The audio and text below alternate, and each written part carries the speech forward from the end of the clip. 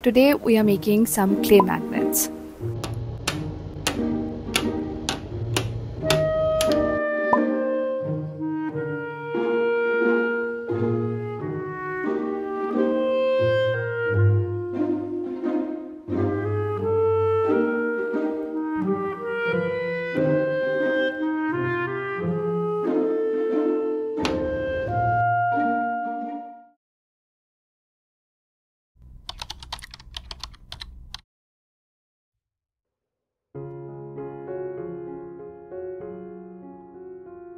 Okay, so while coloring the clay, let me quickly tell you why I decided to make clay magnets today all of a sudden.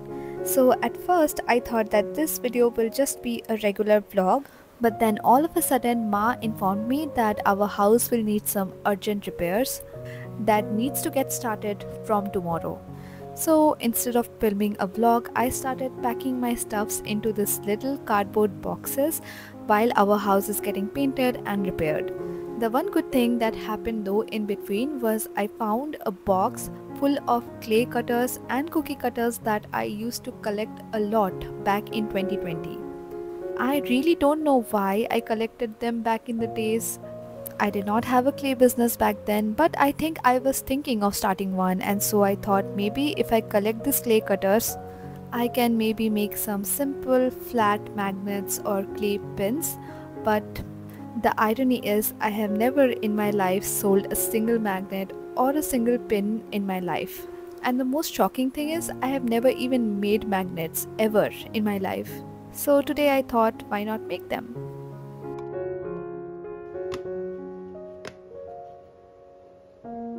Okay, so now all the colors are done, and I particularly chose all the colors that I think will be suiting my aesthetic.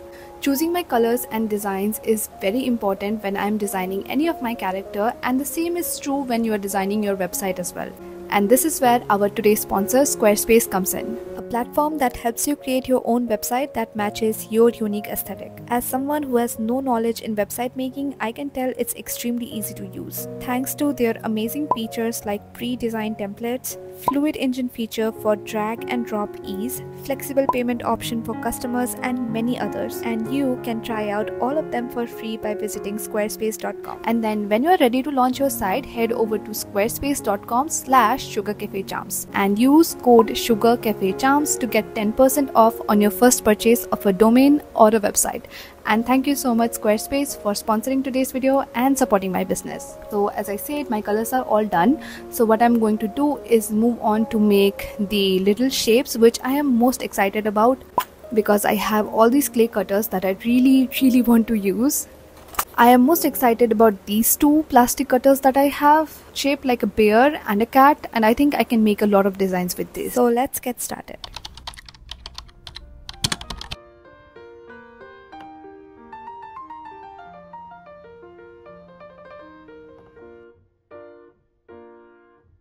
You guys have to trust me when I say that this probably was the most satisfying thing that I have done in a while. Usually I hand sculpt everything, so when the cutters are doing most of my work, it was just super satisfying, and even the process was very relaxing.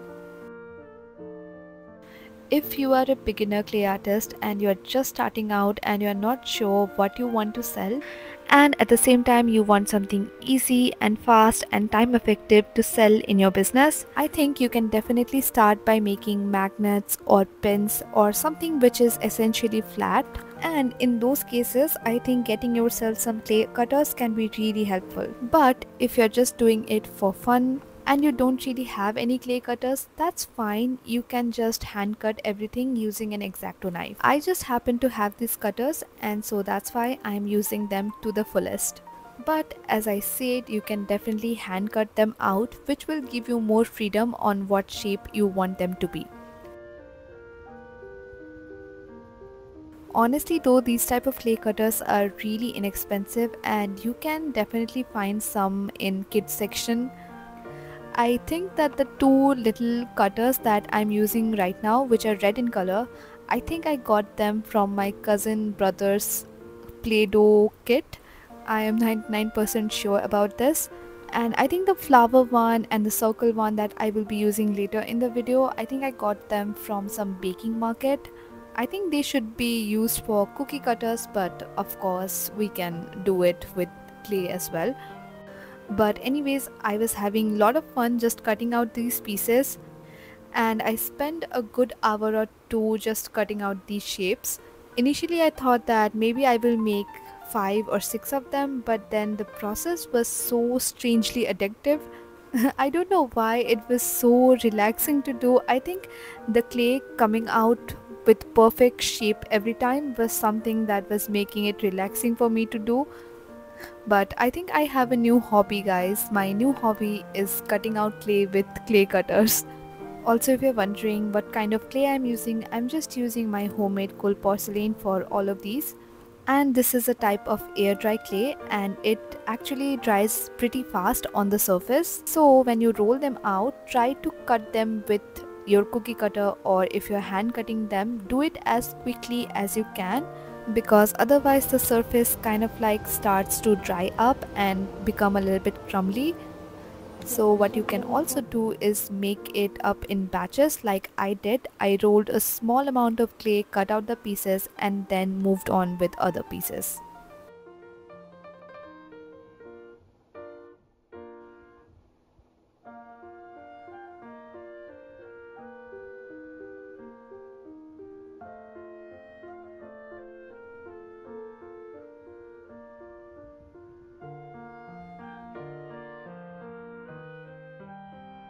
Okay guys, as you can see, my table is a bit messy, but at least we have these which are looking really cute.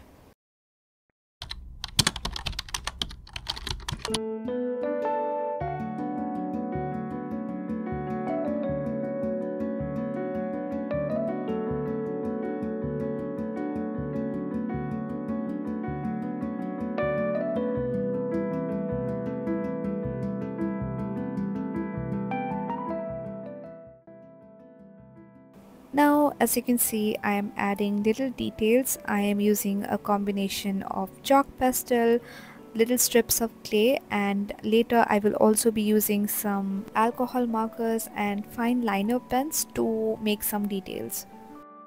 The great thing about making flat clay art like this is that you don't have to worry too much about imperfections, because it's basically 2D and it's very easy to manage as compared to 3D things that I usually make. So that's why I think that this is a very beginner friendly project. Also, I don't know if you noticed this or not, but I'm using the same bear mold to make a frog as well, and I know I am a genius. And I'm using the same bear mold to make a capybara as well, and it honestly looked pretty good as well.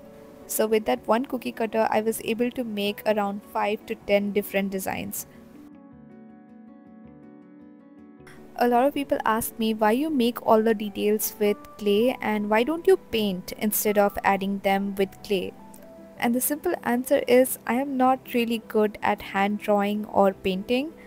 But with this I was not too stressed. I was only making this for my home, so I just tried out hand drawing some things. And it turned out pretty well, not that bad. So this is your sign to try out new things, and maybe it will turn out better than you think.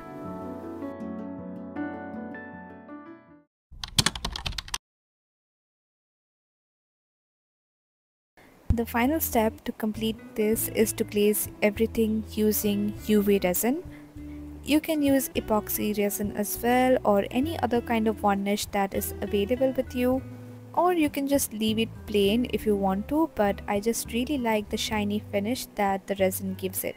I don't think that there is too much for me to explain in this process. It's pretty self-explanatory, but one thing that I definitely learned is when you are using UV resin, make sure that the edges are glazed pretty well, because after you cure them using UV light, I saw that it tends to pull up from the sides. So make sure that you are applying a generous layer over the edges.